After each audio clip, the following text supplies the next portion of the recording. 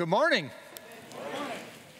I'm in a quandary, and maybe you can help me. Next Sunday at the Super Bowl, my team is not playing. And in my closet, I have an Eagles jersey and a Chiefs jersey. I'm not really sure what to do. I mentioned the quandary in the first service, and somebody online that was watching said Chiefs, obviously.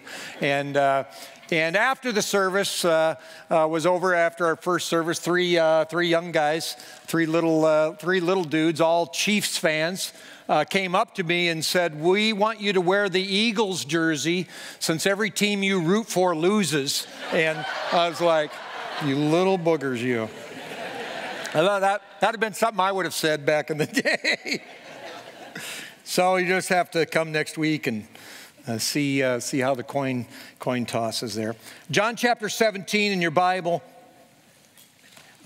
Jesus has been speaking to his followers, and it started in John chapter 13. It's a continuous conversation, and maybe an hour and a half as they leave the upper room where they had the Last Supper. They're on their way to the Garden of Gethsemane. In chapter 18 and verse 1, they're going to go into Gethsemane. And so he was talking to his followers, and now he's going to talk to his Father. And we know that when he dies on the cross in just a little bit, that one of the things going to happen is the veil is going to be ripped from the top to the bottom in the temple, and it's going to be opened up to the presence of God. And we get a little foreshadowing of that in John 17, because Jesus is praying to the Father and he lets the disciples listen in, and it's recorded for us. And so remember, the hour has come.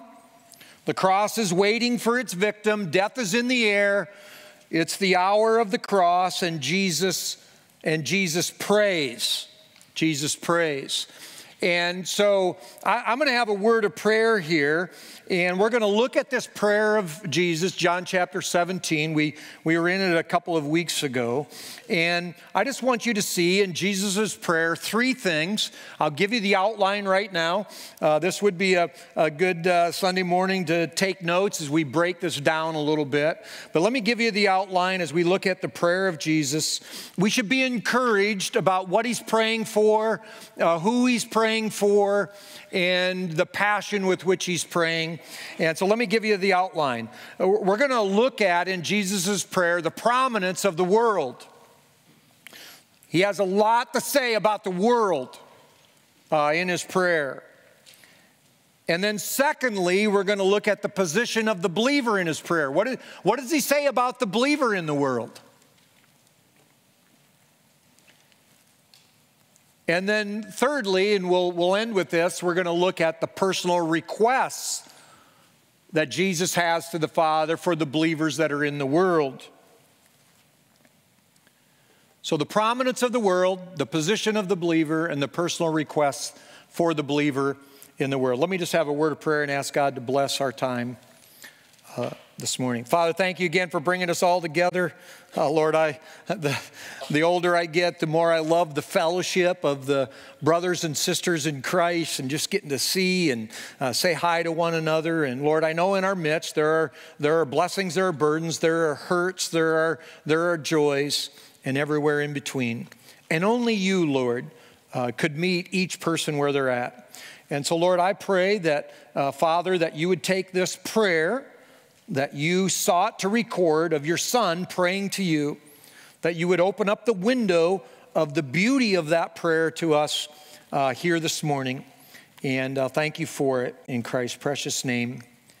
Amen. So the first thing we want to see in the prayer, and it's very prominent, is the concept of the world, the prominence of the world in Jesus' prayer. If you were to go and underline every time the word world is used in John chapter 17, depending on the version you're using, it would be 18 times in my ESV, if I counted right. So there's 26 verses, and if you can imagine him having a 10-minute prayer to his Father, and 18 times he mentions the world, there's something on his soul as he's going to the cross about the world. The word world is used 219 times in Scripture. And so we want to know what when he's praying about the world, Scripture speaks about the world, what is he talking about exactly? Well, the word world, as you probably have heard before, in the original language is the word cosmos, or we get the words cosmetics or cosmetology. And it literally means to put in order or to arrange. Now in Scripture, the word world is used 3 different ways. And it's going to be very important for how he's going to pray in this prayer request in a little bit for you to understand how Jesus is using the word world. So let me give you the 3 ways it's used in Scripture. Number 1, often, or at least a number of times when Scripture mentions the world, it's talking about the physical created world. I have Acts 17 up there. Actually, in Acts 17 and verse 24, here would be a sample of this use of the word world. God who made the world and everything in it. So it's talking about creation. It's talking about the trees. It's talking about the planet. So a few times in Scripture, it's talking about the created universe. Sometimes it's talking about the people that are in the physically created world. John 3:16, for God so loved the world that he gave his only begotten Son, that whoever believes in him will not perish but have everlasting life. Verse 17, Christ didn't come into the world to condemn the world. So he's talking about the people in the world. But far and away, the most dominant use of the word world, and it's dominant in Jesus' prayer here, is the 3rd use of the word world. And that's talking about the values and the principles that dominate the world. It's talking about this arranged system of the world's values and thinking that is against God.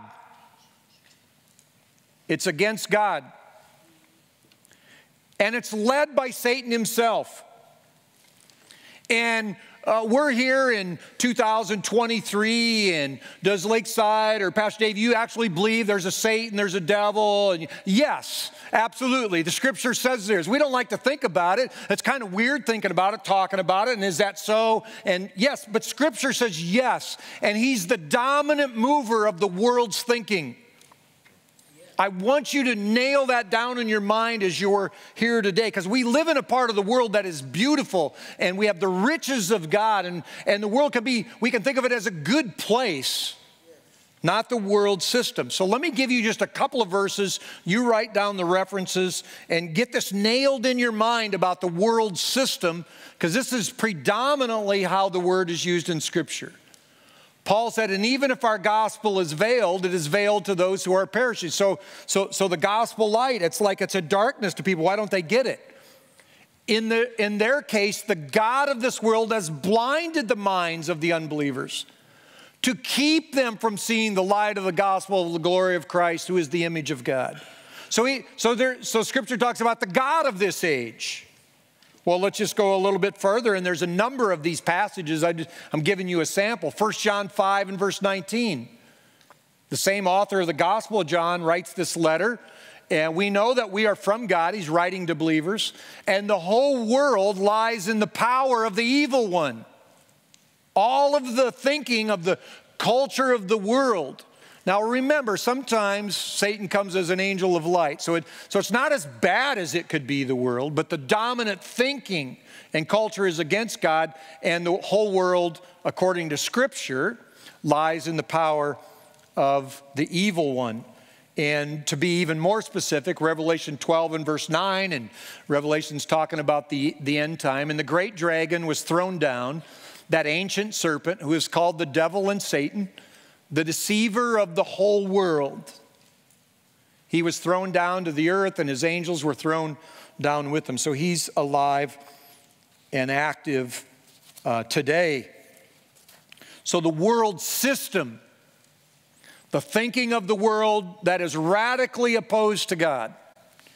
And I do believe in our country, that as time goes on, if the Lord doesn't come back, that dominant thinking will press on us more and more and more and more. Let me read a little snippet from an article that was written. The world is too big for us. Too much going on, too many crimes, too much violence. Try as you will, you get behind in the race in spite of yourself. It's an incessant strain to keep pace, and still you lose ground.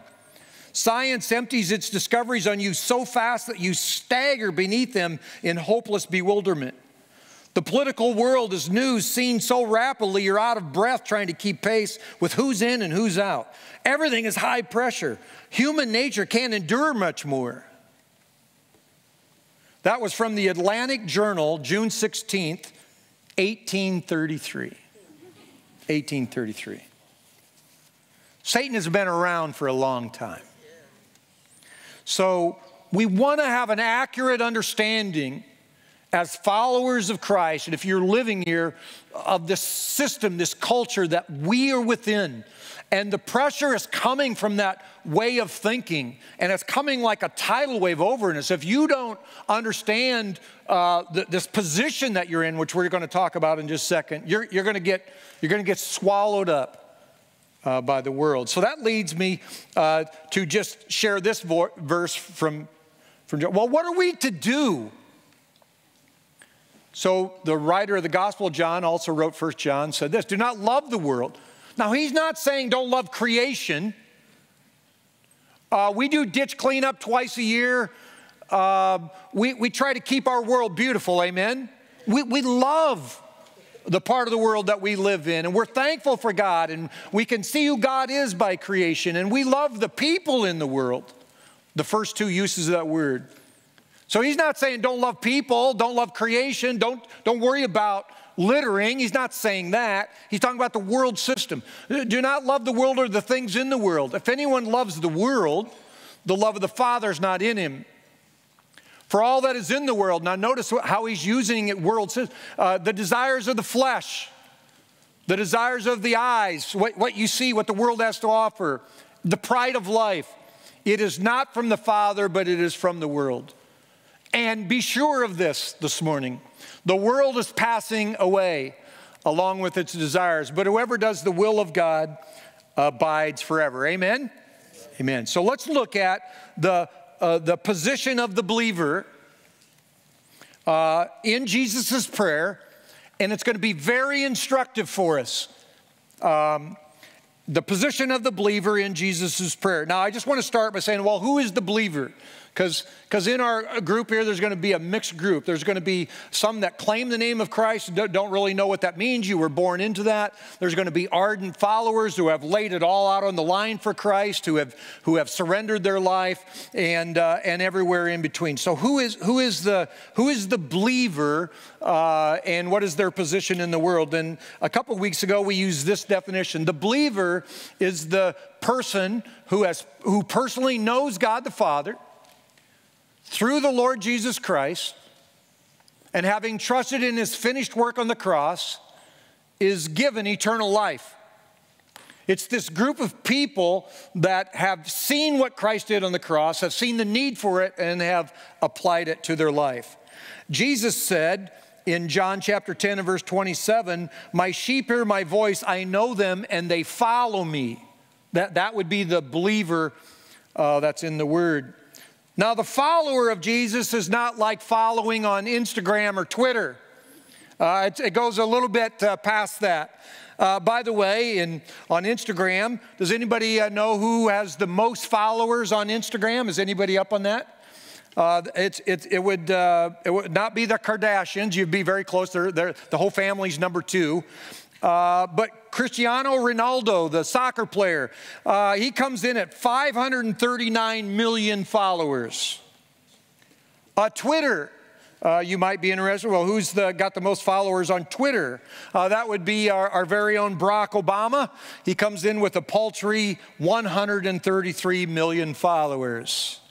We're not to follow like you do on Instagram or Twitter. The believer is the person that has made a commitment with their life to follow Christ no matter the cost. Now notice Notice the position in the world, and there's going to be 4 little terms that come right out of the prayer. They're just little 2-word terms. And I want you to notice the tension as I give you these 4 little terms to describe the position of the believer in this world system that's opposed to God. Number 1, the believer is called out of the world, called out.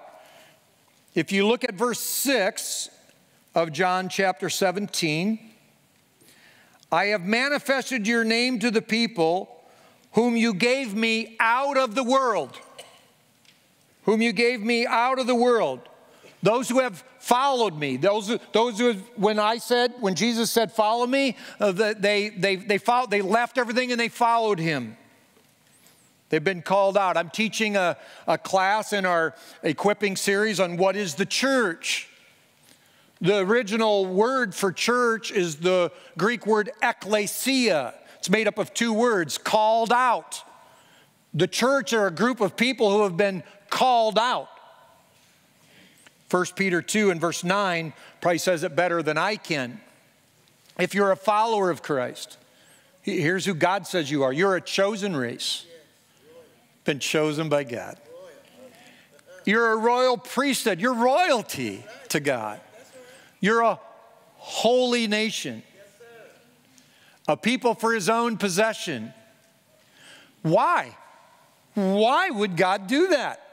So that you may proclaim the excellencies of yourself? No. So that you may proclaim the excellencies of him who called you out of darkness into his marvelous light. So number 1, a believer, somebody who's been called out. Now here comes the tension. The second phrase that Jesus uses in the prayer is, but you've been sent back in. Look at verse 18. Verse 18, as you sent me into the world, so I have sent them into the world. Well, wait a second. I've been called out of the world and Jesus sends me back into the world. This isn't so easy. I'm getting a little confused here, Lord. I need a little help.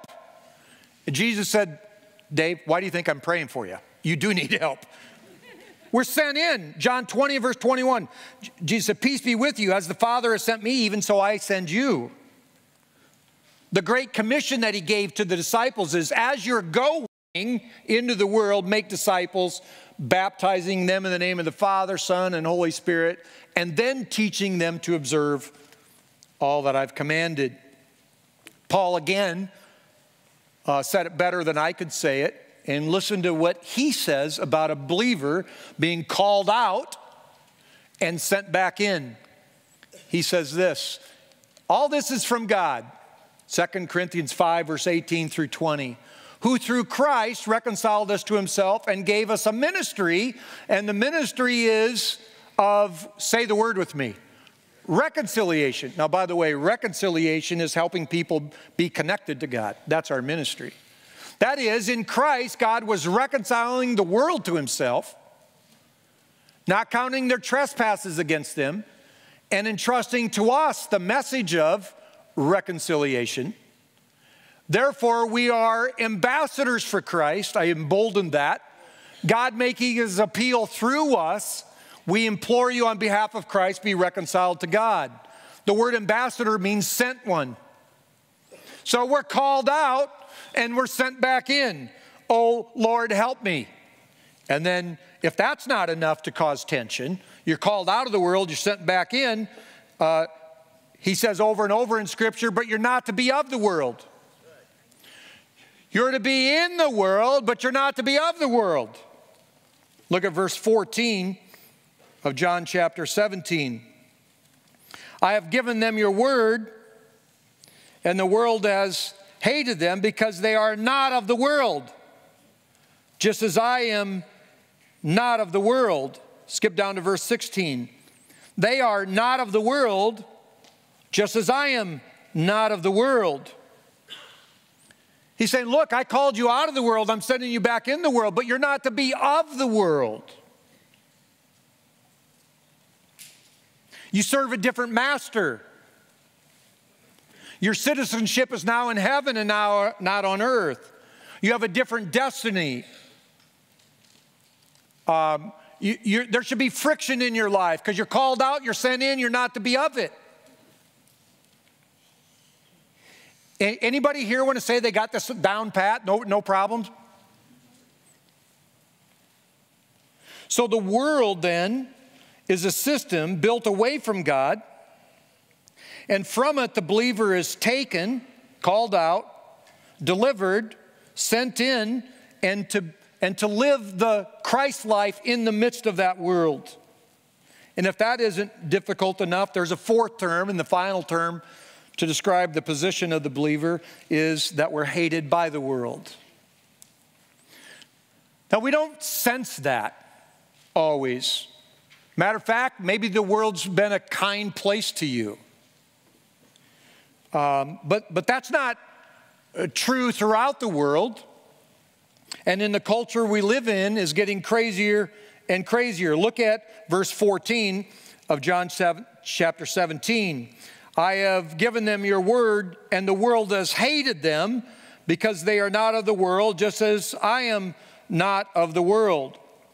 Go back to John chapter 15. This isn't the first time Jesus has said this in his last conversation. John 15 and verse 18. If the world hates you, know that it has hated me before it hated you. Verse 19, if you were of the world would love you as its own, but because you are not of the world, but I chose you out of the world, therefore the world hates you. Now let me just stop right there, and if you're taking notes, you circle the word hate. It's a very specific word.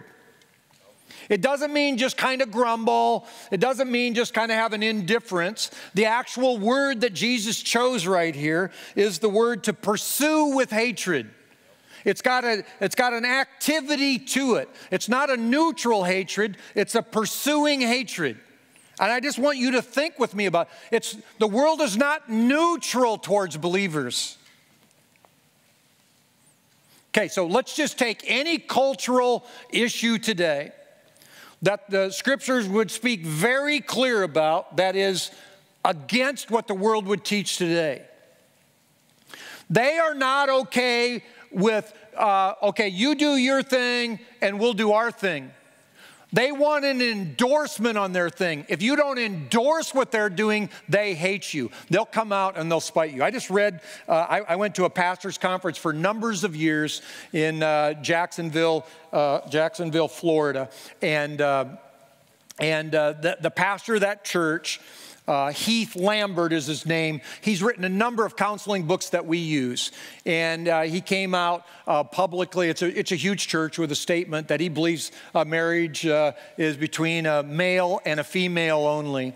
And the entire city is boycotting him, and they're picketing the church. And it's like, this is a new teaching that's been, all he did. See, they want you to endorse them. They're not just, they're not neutral in, okay, you believe that, we'll believe this, let's just be friends. No. That's not how the world works.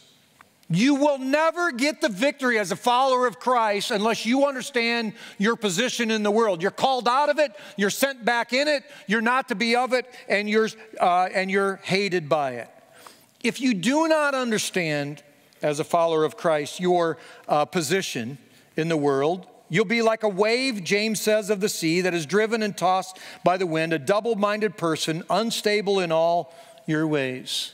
So it's very important to know how Jesus prayed and how he saw us here. Now that leads me to the last topic in his prayer, the last part of his prayer, the personal request for the believer in Jesus' prayer. Now I want you to be encouraged this morning as we look at a couple of these requests, and we won't be able to cover them all. I want you to put your eyes on verse 20, because when he was praying right before he went into the garden and a couple hours later to the cross, he was thinking about literally you and me.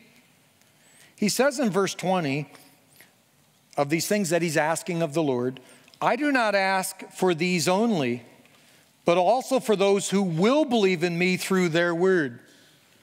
He's looking down through time at all those who would believe the gospel, trust in the finished work of Christ, all the way down through time, and he's praying for them.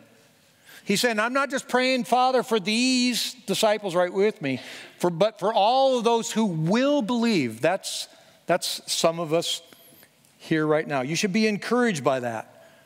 Number two, when we look at these simple prayer requests, the other thing that should be encouraging to us is if he prayed for that right before he went to the cross, and he's in heaven today, ever living to make intercession for us, then he's praying these things for us today. Let me share a couple of them with you.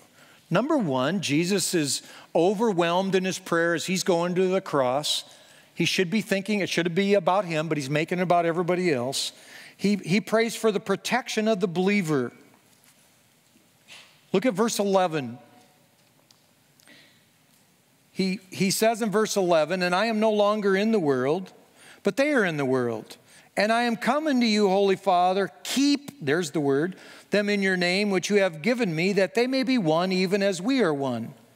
Verse 12, while I was with them, I kept them in your name, which you have given me. I have guarded them, and not one of them has been lost except for the son of destruction, that's Judas, that the scripture might be fulfilled. Skip down to verse 15. I do not ask that you take them out of the world, but that you keep them from the evil one. Now, Christ is praying from personal experience. For 3 years, he's had the world and the ruler of the world nipping at his heels for 3 years, and they're gonna nail him to the cross. So he's praying that the believers are kept. Keep them, that they be kept. And even though it's a different word, it has the same meaning, the idea of guard. And here's a very special meaning to what he's praying. The word keep or kept literally means to watch over by keeping an eye on. To watch over by keeping an eye on. Father, I'm asking you as I'm leaving, as I'm going to the cross, while they were on earth, I kept an eye on them. None of them have been lost. I've had to corral them. I've had to bring that ornery guy, Peter, back into the fold a couple of times, and they shoot off on me, and I go get them. I keep an eye on them like a shepherd with a sheep. Father, I'm going away. I'm asking you to keep an eye on him. Do you know one of God's prominent names in the Old Testament? And Hagar came up with this, and she didn't think anybody cared about her. And she named God El Roy, the God who sees. Jesus saying, Father, you're the God who sees. I need you to keep an eye on these disciples and everybody who's going to believe, because it's a rough old world out there. That's why Jesus could say in Luke chapter 12 and verse 7, even the hairs of their head are numbered. That's easier for some of us, for God to do that than others. Psalm 121, the psalmist got it, and these verses are all over Scripture. This idea of God keeping an eye on us. He will not let your foot be moved. He who keeps you will not slumber. Verse 8, the Lord will keep your going out and your coming in from this time forth and forevermore. Are we thankful he's keeping an eye on us? I am. Very thankful. Number two, he prayed for the believer's sanctification. And that's a big $1,000 seminary word. And I'd like to just break it down, but I want to show you that it is a biblical word in Scripture. If you look at John chapter 17 and verse 17, sanctify them in the truth, your word is truth. Verse 18, as you sent me into the world, so I have sent them into the world. Verse 19, and for their sake I consecrate myself, that they also may be sanctified in truth. The word sanctification, the word sanctified, the same word consecrate, it's the same exact word. It means to set apart. It means to put a circle around, to give them a purpose, to consecrate them, to have them be special. And so I just want you to see this, and this could be a whole series. But he's praying for us to be set apart. He's not praying that we get taken out of the world.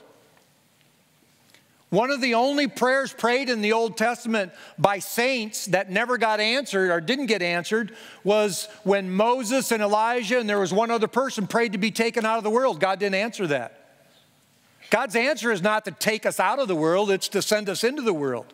So we need the keeping, consecrating work of God in our lives. So let me just give you 4 truths about sanctification. You write it down, and this is worthy of more time than I'm going to give it. So he says in verse 17, Jesus prays, sanctify them in the truth. Your word is truth. Set them apart. It's a work of God in us. When God cleans us up, he doesn't say, Dave, get a pair of dress pants. Dave, could you put a tie on? Hey, some churches, Dave, the main guy up there, he wears a collar. No, sanctification is an inside heart job. It's a work of God in us. Number 2, sanctification is a progressive work of God in us. We never arrive in this lifetime, amen? Basically, if you wanted to bring it down the simplest term, sanctification is making us more like Christ. Right before the first service, a mom with her very young little daughter said, Pastor, I need you to talk to my daughter. I'm like, okay, well, what's going on? Well, she has the idea that the pastor never sins. So I wanted to say, pound it right there. I said, no, your pastor sins, and I don't know if she was getting it. I said, well, talk to my wife when she gets here. She'll tell you all about it. It's a progressive work. We never arrive. It's like, I want to be like Christ. And Paul said, the things I don't want to do, I do. The things I do want to do, I don't. And so it's this progressive work of God in our lives, changing us to be more like Christ. Christ is praying for that for you and me today. 2 more ideas under sanctification. It's a twofold process, sanctification is. It's to be set apart from the world and sin, and then consecrated or set apart to God. So it's from something and it's to something. You can't take either side of the equation and just have it be that. You're set apart from the world and sin, the world system, and you're set apart to God.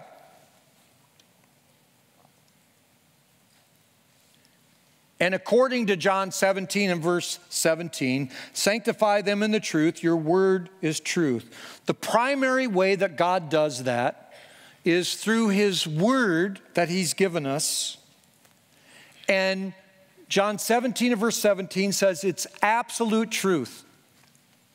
So at Lakeside Fellowship, we believe unashamedly that this is absolute truth, amen? Whatever this says about marriage, we say about marriage. Whatever this says about sin, we say about sin. Whatever this says about loving our neighbor, we love our neighbor. Amen? This is what it is right here. I always want some, and I realize you have devices. I use during the week, I use my phone. I got the Bible in there. I get that. I like to see a Bible, not because this leather is more special than that, but I want everybody to have the visual. This is the truth. Amen? I lived a big part of my life being told what to believe and never told why. And then I found out there was no foundation to what I was told. It's absolute truth. And you know, the truth of the matter is, for the world system, the only absolute for the world system is there's no absolute truth. That's exactly how the world thinks. No absolute. Everybody does what's right in their own mind. And we as believers are given absolute truth. We don't get to decide what we think is right or wrong in any situation. J. Wilbur Chapman said this: it's not the ship in the water, but the water in the ship that sinks it. It's not the Christian in the world, but the world in the Christian that constitutes the danger. And so just before I share the third thing that Christ prayed for, and then I wrap this up, I want us to think as followers of Christ about what would worldliness, or the world that we're to be not of or separated from, what would worldliness in our life look like? And I'm just going to give you these 3 kind of indicators that there's some worldliness in your life. Number 1, the appetites of the flesh control you. You find you're constantly dominated by the lusts of the flesh. Number 2, your general thinking, how you spend your money, what motivates. You're living in the present. You have this idea you don't want to miss out on what this life has to offer. You don't want your kids to miss out on what this life has to offer. You're denying getting older. And then number 3, the third sign of worldliness, and I'm just taking this probably from my own life, you're ruled by the opinions of others rather than God's word. Now, last night I was, as I got done, I came in here and I was walking around the gym. It was late at night, so it was dark, and I was kind of debating, should I turn the light on in here, or should I just walk around in the darkness? And there was a little bit of light coming through one of the windows, and it was, from my office, it was bright. I walked in here, and the first couple of laps, as I was walking around here praying, and I'm not telling you that because I was praying, but I just want to use this as an illustration. It was kind of really dark in here. But you know, the longer I walked in the darkness, the easier it was to see in the darkness. So I'm just kind of wondering for my own life, how long since it's really been since you really walked in the light? Is the dark really dark to you? Does the darkness seem dark? He wants to change us. Now I close with this. So what do we do? What is God asking from us collectively and individually? Well, we're not to isolate like the monks. We're not to insulate like the Pharisees. Don't touch the people in the world. Don't look at them. Don't make eye contact. Walk on the other side of the street. Jesus was mocked for having friends in the world. We're not to vegetate like an apathetic believer. It's like, well, the world is what it is. It's going to go to hell in a handbasket and, you know, whatever it is. We're not to imitate. We're going to be just as hip as the world. We'll win them that way. The word is permeate. Permeate. We're to be in the world, but not of the world. As someone has famously said, like a ship in the sea, moving in the midst of evil, but untouched thereby. We're to go into the world and help lead the lost out of the darkness and into the light. Paul wrote in Philippians 2 and verse 15, that you may be blameless and innocent, children of God without blemish in the midst of a crooked and twisted generation, among whom you shine as lights in the world. That's God's plan. I want to take the hill for Christ, amen? I want Lakeside in my own life. I want to permeate my family, my neighborhood, my community, our school district, our state, we want to permeate, amen? We're not going to isolate. I read a little ditty of a poem, and it caught my fancy. There was a very cautious man who never laughed nor played. He never risked, he never tried, he never sang nor prayed. And when one day he passed away, his insurance was denied. Since he never lived, they said, he really never died. I want to live for Christ. Amen? I want to live for Christ. So here's Vance Havner, and I close with this. We're not going to win the world by criticism of it or conformity to it, but by combustion within it, ignited by the Spirit of God. Let's be the church. Let me pray. Father, thanks.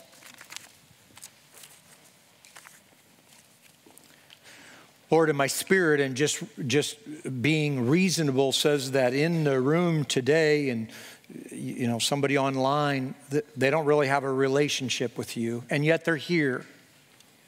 In your sovereignty, they're here. Lord, I pray that they would see the beauty of trusting in your Son's finished work on the cross, the beauty of having sins forgiven, the beauty of having the abundant life and eternal life given, the beauty of having a purpose in this crazy world. Lord, I pray for Lakeside Fellowship and the group of authentic believers who are called the church, the called out ones. Lord, you prayed about it. You're still praying about it. You know how difficult it is down here to be called out, sent in, not to be of it, hated by it. Lord, we're so prone to wander. Lord, I pray that you would do this special sanctifying work in our individual lives and in the community of believers called Lakeside Fellowship. Might we make a difference in this world. And in the midst of a crooked and perverse generation, might we be lights in a very dark world. Well, thank you for it. In Christ's precious name, amen.